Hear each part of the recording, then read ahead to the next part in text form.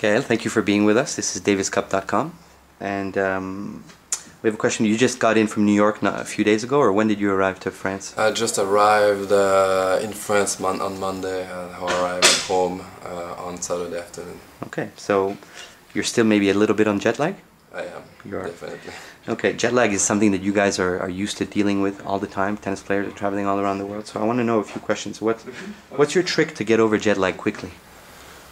Well, trick, I don't know, is like hit food at the proper time, then try to rest. I used to say I try to wake up when the sun is out, and then try to for sure stay up like the more you can, and then eat healthy.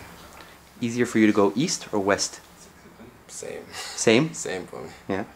Do you keep a French time on you at all times? No. No? Only for my girlfriend.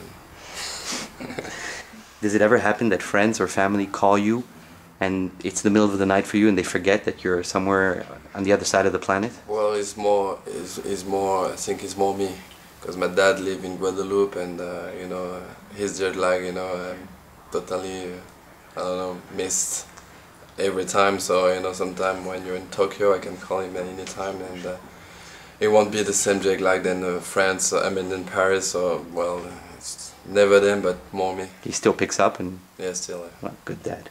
And how about going from playing at 10 p.m. in New York City to 10 a.m. in Paris? Nightmare. Okay.